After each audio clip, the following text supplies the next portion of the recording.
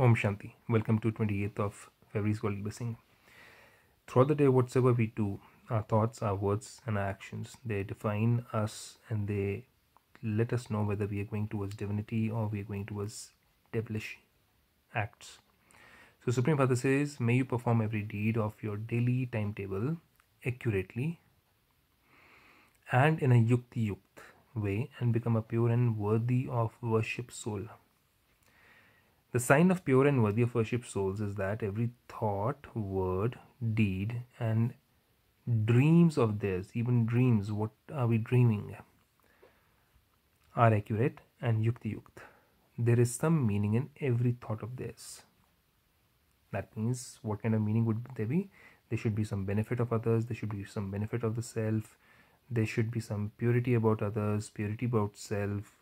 We should be thinking about benevolence about others, not taking revenge, not trying to belittle somebody. No, all those thoughts cannot come. They're not yuktiyukt thoughts. There is some meaning in every thought of theirs. It wouldn't be that they just said something for the sake of it.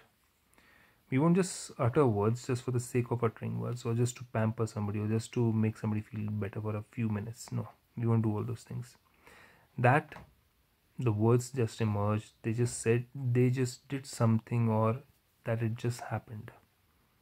I just said it out of the blue. No, it doesn't work like that.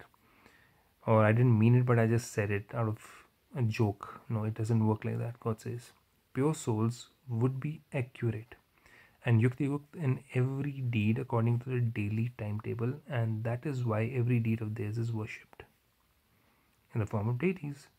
That is, the whole daily timetable is worshipped. People see all the varieties of their actions from their waking up to going to sleep. So as Brahmins, our thoughts, our words and actions are an example for the world. To learn more about it, do visit a Brahmakumaris center. Om Shanti.